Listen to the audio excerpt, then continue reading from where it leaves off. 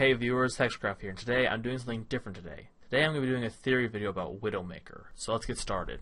The question I want to tackle is, when did Widowmaker kill her husband? And after looking at the recent items she got, I believe she killed him during the mission of Uprising. Some of this is speculation, but at the same time, there is the fact that we know that 5 members of Overwatch are not at the base at the time. And before someone comments that I'm wrong and it's actually 4, technically at the time, we know McCree is in the area of King's Row and not at the base. And thanks to in-game dialogue, we know Jack, Anna, and Gabriel are focused helping you with the King's Row incident. Now let's move on to the in-game items, starting with the spray. Each character got a spray involving their past in some way, Widowmaker's being her wedding photo. This could just be Blizzard hinting at the whole being married, but it could also be reminding us of his death.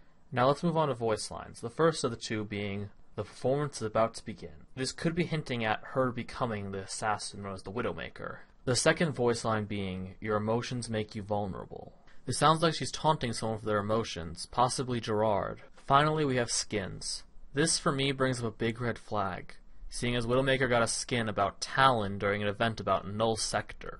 What's stranger is, all the skins we did get are about the people during the events. For example, we got Blackwatch, McCree, and Genji because that's how they looked at the time, as seen in the comic. Even the Orisa and Bastion skins explained, being part of Null Sector troops. Every skin's explained except Widowmaker's. That is why I believe while Overwatch was saving lives, Widowmaker was taking her first. I hope you enjoy. If you did, leave a like and a comment. I'd love to hear your opinion about this. Until next time.